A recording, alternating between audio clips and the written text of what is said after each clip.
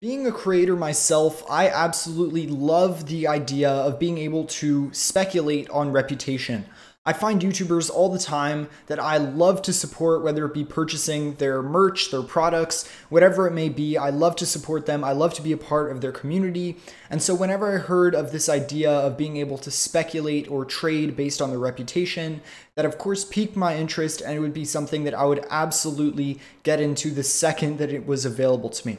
However, Bitclout, which is really the main platform that went a little bit viral and that everyone started to talk about in terms of being able to trade reputation, especially since they were listing people on the platform such as Elon Musk, Mr. Beast, Ariana Grande, Justin Bieber, all of these people that didn't necessarily agree to be on the platform. However, they were doing it anyways, and there was some other sketchy stuff behind it, so it really wasn't for me.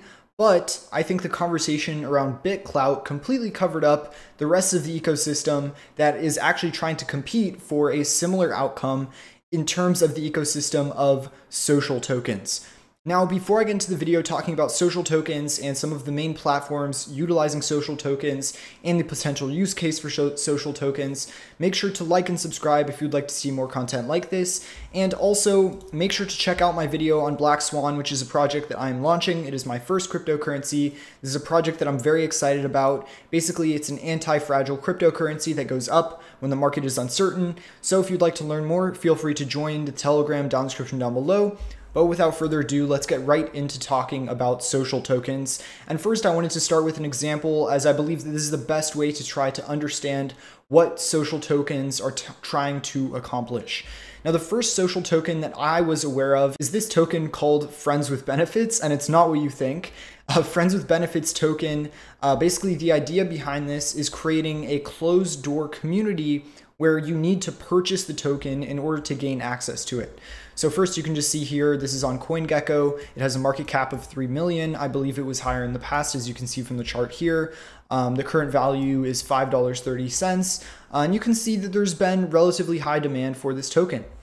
And how it works, if you go to the Friends with Benefits website, is basically once you've purchased 60 Friends with Benefit tokens, then you can join the Discord for free, and they host events on there, talking to different people in the cryptocurrency space, trying to set you up with good connections. And basically, it's just a community of like-minded individuals that all have to put some skin in the game. They all have to purchase some tokens in order to gain access to it. And the idea here is that since people are putting their money into the community, since people have to purchase tokens in order to join the community, they're going to be more incentivized to be active in the community and to try to make the community better. Whereas if I just put a free community in the description down below, like the link to Black Swan, then maybe it won't be as active as something where you have to pay to get into it or put some money into a token in order to try to get into it.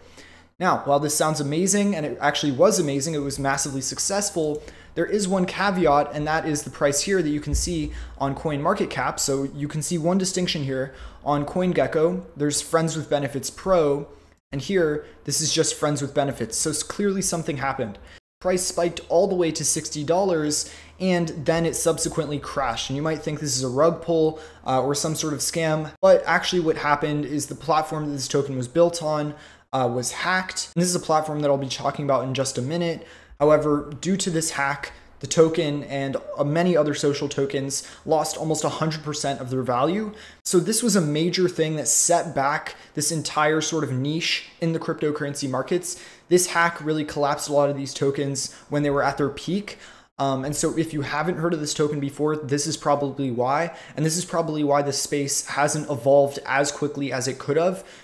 Mainly because of this very, very large hack. So what are these platforms that I'm talking about? Well, the first platform that I'm talking about is this platform called Roll. And you can go to their website, tryroll.com. And here you can see a majority of social tokens. And in fact, they also have the largest social token, which is this token called Whale.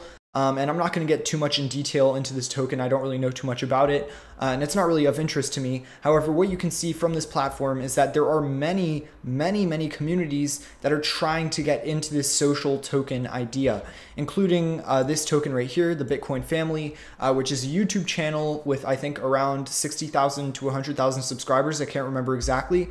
However, it's really interesting that you can have a YouTube channel that creates a social currency worth $3.3 million, and with the rewards that they are able to select. So you can see here that you can get a discount with the currency, you can get all these different things. And the idea of these social currencies is to replace existing products. So think about a lot of major creators on the YouTube platform. If you look at even cryptocurrency creators who have a Patreon or a Discord, a majority of the time they have some sort of monetization aspect to that platform. However, the idea is that with a social token, instead of paying a subscription to Patreon or instead of paying a subscription to join their Discord channel, you can instead have a token, an actual speculative token that the community can interact with in order to try to gain these rewards and benefits, as opposed to just purchasing it with a subscription or whatever else as a one-time payment just with regular currency.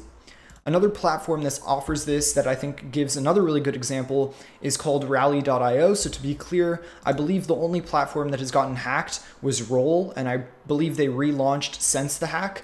However, Rallyio, I believe, has never been hacked before.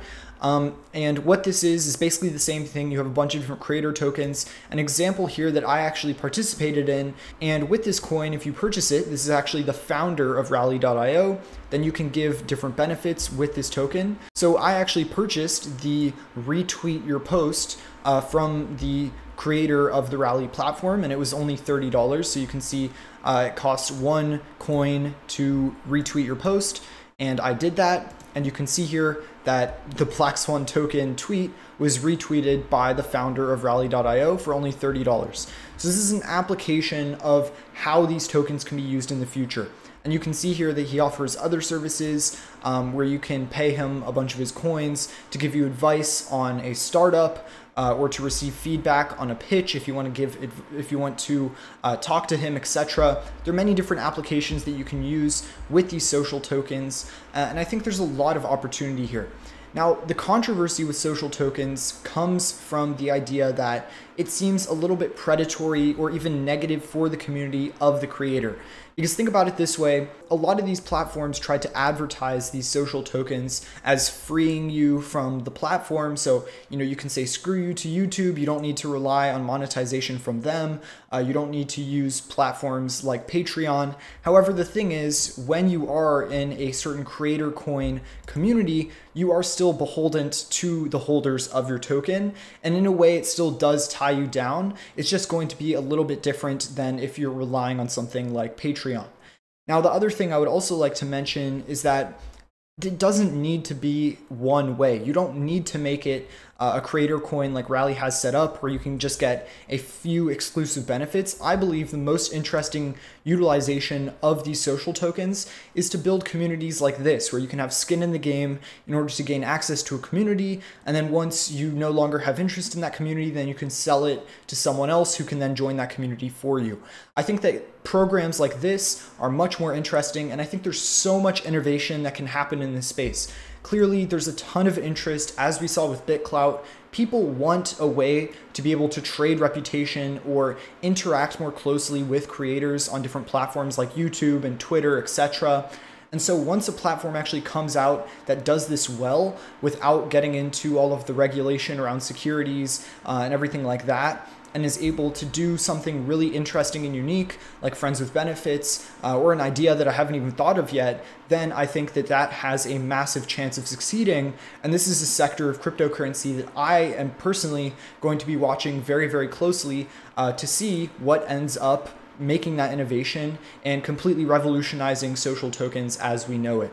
Anyways, thank you all so much for watching this video. I hope you enjoyed the topic that I covered. I thought this was super interesting. When I first heard about social tokens, my mind was absolutely blown with all the different ideas that could possibly happen with this. Anyways, thank you all so much for watching, and see you in the next one.